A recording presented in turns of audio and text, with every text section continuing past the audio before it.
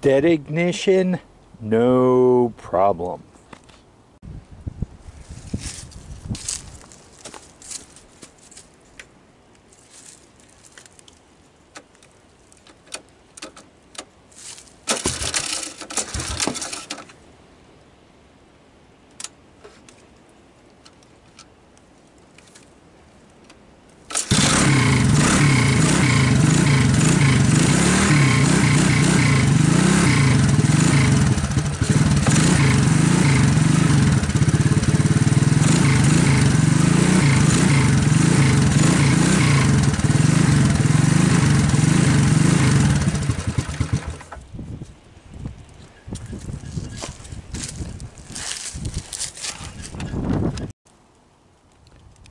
When you work on all-terrain vehicles, you discover pretty quickly that a very, very common problem is no spark, hacked wire harness, destroyed CDI box, all those things.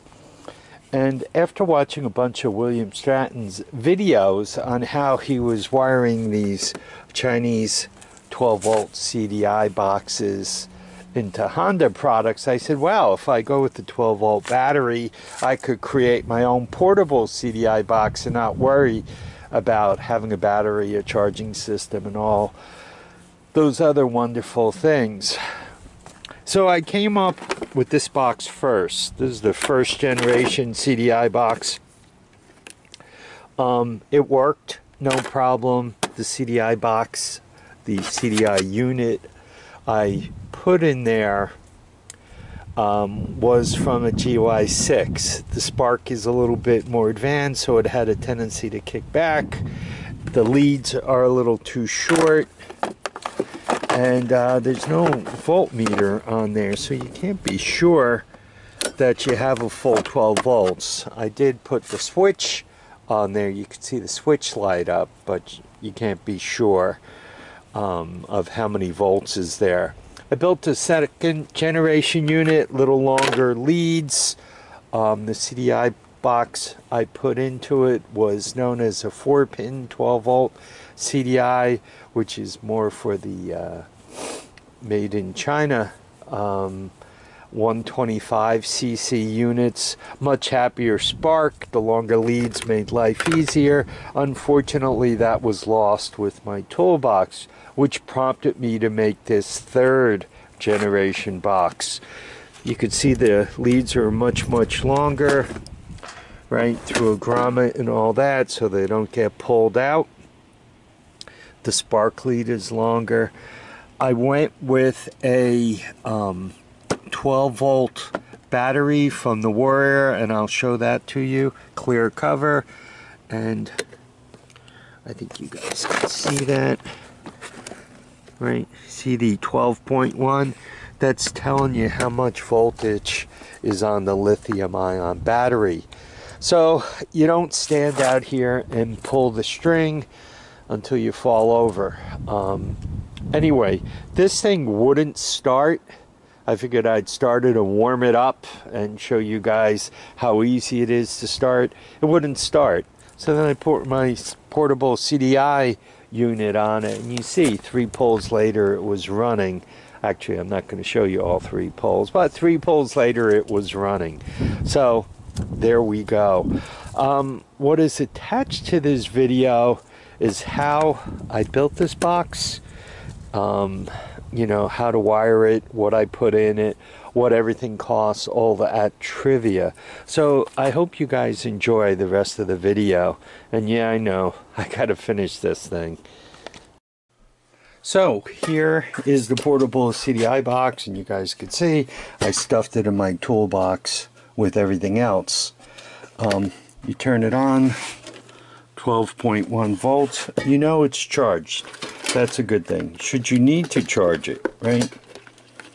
Plug that right in, plug it in, and there's a little light that comes on there, and when the light turns green, it's fully charged. I also know a 12.1 voltage charged, and the nice thing is, as you're using it, if it's doing anything strange, you could keep an eye on it And if you watch this voltage slip below 12, you could say, hey, maybe I should recharge the thing. Now, let me show you how to hook it up. So it just so happens I have this Honda motor right here, and I know there's a pulse generator underneath there with an advance and the whole shoot match, a mechanical advance, and I see two wires. See the blue wire, see the green wire. Green, think of ground, right? Bang, hooked up. When you're looking at the red wire, it's going to the CDI box in there, right? Where the pulse generator, the high side of the pulse generator. If I wanted to do this right, this should actually be a blue wire. Ground. You need a ground for spark to make sure it gets to the spark plug. The ground that goes into the CDI box, it kind of gets here eventually by putting the wire directly on that. This hooks up to the ground of the circuitry, the ground on the battery. See the black clamp right there on the battery. Takes care of all that. Just plug in the spark plug wire, turn it on, and every time the magnet goes by the pulse generator, it sends a pulse to the box. Box has its own power source inside. It'll fire a spark out here. So, all set up. So you've decided to build yourself a portable CDI box. Well, first thing you're going to need is the box. And you guys will see that though I looked this over and I've built CDI boxes out of boxes that just look like this, I decided not to use it. I decided to go with this box, which I found in a scrap bin, and you guys could see, what is it, about 18 centimeters, 7 inches wide by something like 5 inches, and you guys could see the centimeters, somewhere around 2 inches. There you go. So now you know the size of the box. Once you have a box, you might want to put a lid on it. And you could see I spent a whole $1 here. And there's the lid. And how did I cut this? Dremel tool with a saw blade on it. How did I drill these holes?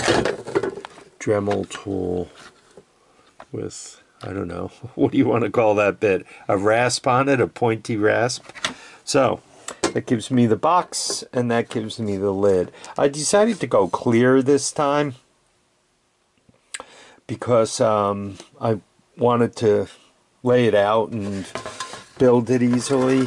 By going clear, I was able to see where to drill these holes, right? And by going clear, I was able to see where to cut that line so it would fit the box well. We have the box, the lid, self-tapping hardware to bolt it on. And notice I recessed it a little bit in from the edge. This clear plastic cover is going to get destroyed, one scratch, one dent, one crack at a time, but I figured I'd give it a chance by moving it in, rounding the edges, and doing all those wonderful things. Now you need the CDI kit. You could buy the wire harness, the coil, right here. You'll even get an on and off switch that you don't have a use for. And this is the most important part. This is a 12 volt powered, and when you have the little schematic here, you see that switch 12 volts. That way you got the right CDI. You already know you need the wire harness. Take that CDI box, it's AC powered, you don't need that. Put that aside. Then you're going to need a switch to turn it on and off. And then you're going to need this little lamp thing. So now that I've showed you everything, let's do some quick math. Call that 10 bucks. Call that 20 bucks. You're up to 30. That brings you to 40. This takes you to under 50. What else do you need? Next thing you need is the Harbor Freight 12 volt lithium-ion battery with charger. There you have it, another 15 bucks. So you're going to have about 65 plus the box invested.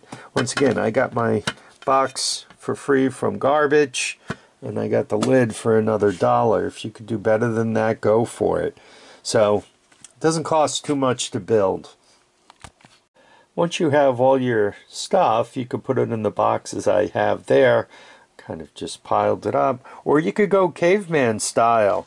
Just plug everything into the harness, hook it up, smash that onto your spark plug. 12 volts between here and ground. Take your blue wire, extend it a bit. Hook that to the blue wire on the pulse generator, to the other side of the pulse generator to ground. Hook ground to ground. Make sure your engine's well grounded. Smash on the spark plug wire, and given once you put 12 volts on this, she's ready to take off. So once again, caveman style, or we could build something that actually looks nice and you might be proud of. When I came to layout time, right, I wanted to put this in the corner of the box and bolt it in. So you can see I kind of made a template to allow me to do that. And you can see how I poked the hole right there. Then I made a template that allowed me to figure out where to put the second hole. So the first hole allows me to bolt the coil to the box, and the second hole allows me to pop the spark plug wire out. So let me install that. At this point, you've bought all the stuff, you got your box, or you're going to go caveman, you got to hook it all up. So typically it shows up looking just like this. That's your wire harness.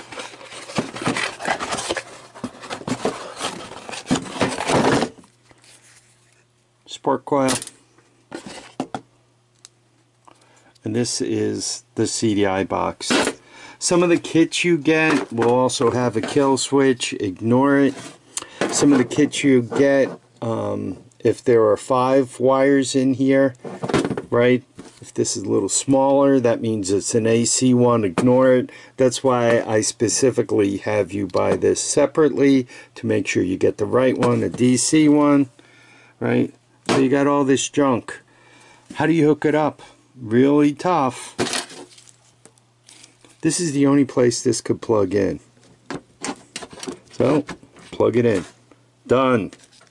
Right? Ignore it. Ignore it.